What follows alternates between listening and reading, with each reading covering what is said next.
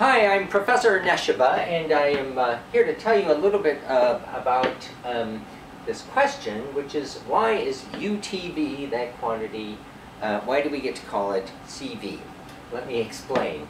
So CV is supposed to be what we call a heat capacity. The little subscript V means we're thinking about a heat capacity that happens when we try to heat up a system but maintain its volume constant. And a constant volume, we use this word isochoric. So the isochoric heat capacity is CV. Let me give you an example. I'm just imagining I'm going to add a little bit of heat to this system, which starts off at some temperature, but because heat goes in, the temperature goes up. And well, you can imagine that as long that there should be some proportionality there, that the amount of heat that goes in should result in a proportional temperature increase. And that's what this equation expresses, okay? We say the amount that heat goes in is proportional to the amount that the temperature went up.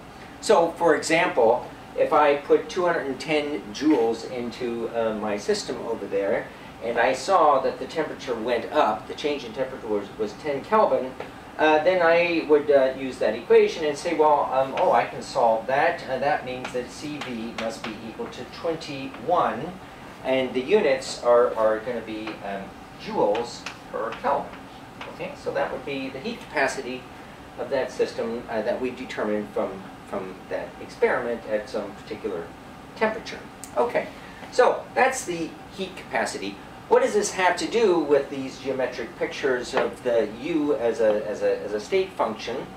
Well, what we have argued before is that the slope of the U in a state space of temperature and volume, the slope there in the temperature direction, we gave it a name. We called it CV.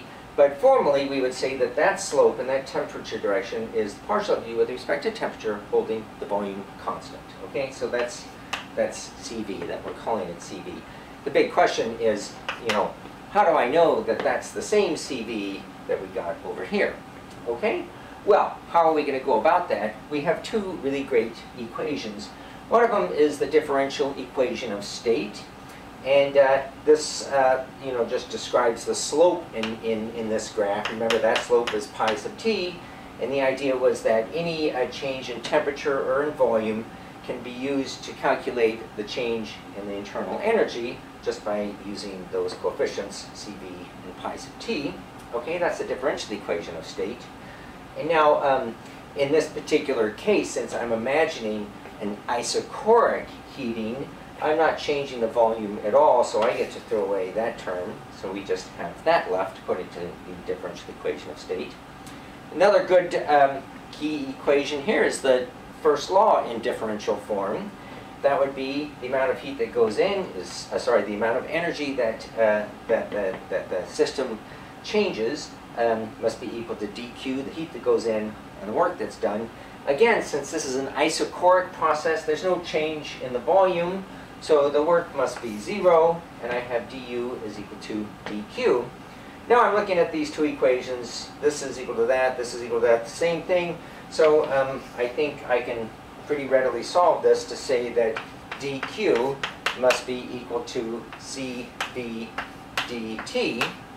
Okay, that's what those two equations put together say, and that's of course exactly the same thing that we started off by when we defined what the heat capacity is.